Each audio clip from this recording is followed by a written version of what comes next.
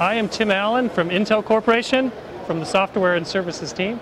I'd like to welcome you to JavaOne today. I wanted to show you my first demo here. This is the Intel modular server that we sell through many of our partners. This is a unique design in terms of form factor, and it actually won an industry award 2 years running as the most unique server and the industry best server. We are live with Philip, one of my coworkers at Intel in the Software and Services division. Yeah. What do we have here to show the What we have customers? here is Intel's SOA Expressway product. This is a services gateway appliance that sits on the edge of your environment to process web services. The two key features of this product is XML acceleration and transformation, as well as security.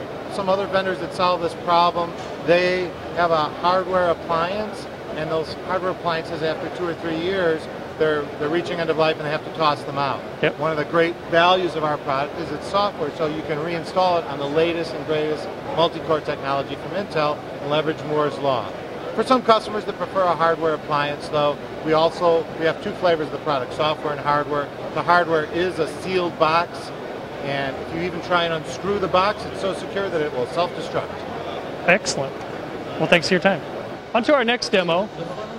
This is a Itanium-based system for your back-end, high-end systems. The nice thing about this is we've been collaborating with Sun to support Java 6.0, and when our next processor comes out next year, Tequila, codenamed Tequila, it'll also be supported on that. As you saw earlier today in our keynote, Diane Bryant mentioned an 8x performance gain from generation to generation on the 5000 series.